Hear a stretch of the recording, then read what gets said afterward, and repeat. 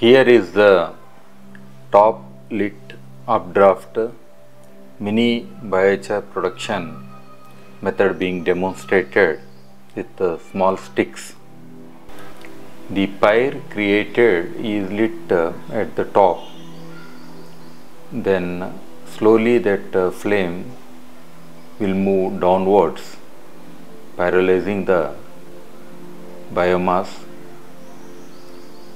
As this flame acts like a curtain, the biochar formed at the top layer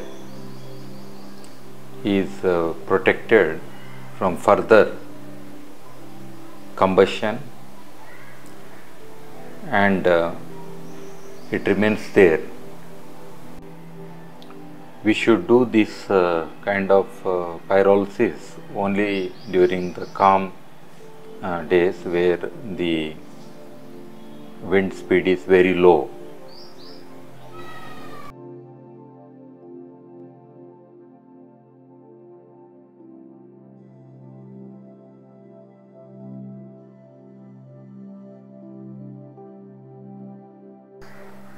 By quenching with water, we can retrieve the biochar at the end. This is one of the easiest methods demonstrated, where a person need not spend anything.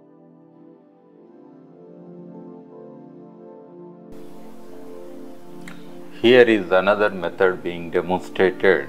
This is the trench method or pit method. This is an elongated trench. Usually we can have something like 2.5 feet width, about 4 feet depth, about 9 to 10 feet length. And that is an ideal thing which I found during several of my practices with this method. Here first we will add some biomass and we will light it, and then we add the biomass in batches, like layer by layer. We have to wait after each batch that carbonizes and looks dark, and when it starts looking white, it means some ash is being formed. Then add one more layer of biomass. Like this, with layer after layer, within say around 3 to 4 or 5 batches of adding these layers in this kind of trenches, at the end when the top layer is also pyrolyzed completely, then we add the water. Here actually the flame acts like a curtain, and because the trench, it is protected from external air entering into this pyrolysis zone. Whatever biochar that is formed in the initial cycle, that remains there, protected by the flame curtain. Because for any oxygen to go below and further combust the biochar or the charcoal, it's very hard in this process. So therefore, at the end, all the biomass is converted into biochar, and by quenching with water, we can retrieve immediately. So this is a very good practice. Even people are doing even thousands of tons of crop residue like cotton stalks, where within no time one could have at least 5-6 batches of production minimum, this kind of trenches in a day, and on a large scale also they can try. This is one of the quick methods of producing biochar, the temperature at which the biochar is formed is around 400-500 degrees centigrade, and one of the convenient methods for farmers, with a JCB procliner one could have this trench within half an hour to 1 hour time and could create about 2 steps so that they can conveniently get into, and especially for retrieving the biochar at the end also we can have those 2 steps. But here in this particular demonstration I am showing in a shallow trench. This is for demonstration, this is not a complete system that is adopted in the fields. And this is for giving an idea of how it is done. And there is some smoke, I think they will be learning in the process, and we should not add too much, and suddenly by dumping also we get too much smoke, and biomass should have less than 15% moisture.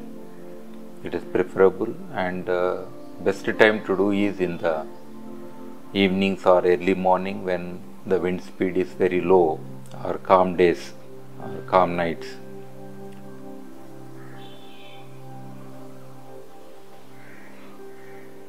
And the majority of the people are adopting this in the initial phase, and even this method is part of eligibility for carbon credits for biochar production.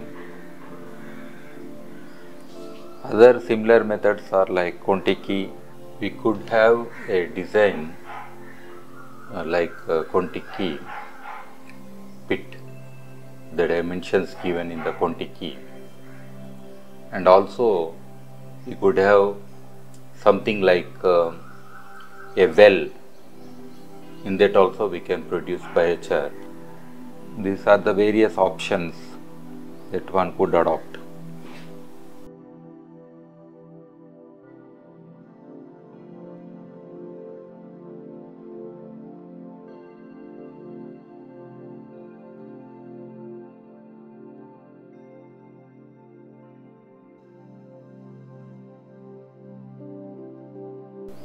Initially when you quench with water, there is lots of moisture that comes out immediately. That's why we see white smoke.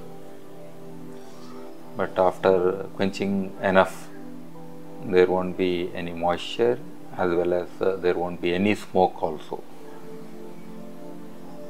So quenching need to be complete, otherwise any little embers that are left in it will burn them again, because after quenching we give some time before we retrieve.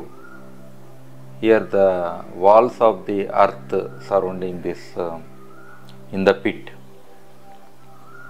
usually they get heated more.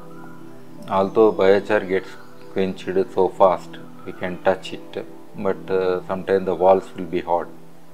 So enough precautions need to be taken care here, like having mask, gloves, proper fireproof shoes, and including most important water readily available. There should not be any delay in sprinkling the water in the process. And any leftover biomass should be kept far away, which is yet to be used, because sometimes a small spark from here can take over that whole biomass. So these are the various precautions one has to follow and do it. Although it is very simple, but especially when we do during daytime, the temperature of the flame is unbearable, especially in summers, in the tropical areas especially. So we can do conveniently in the evenings or early morning. This is one of the best and easiest methods. being followed largely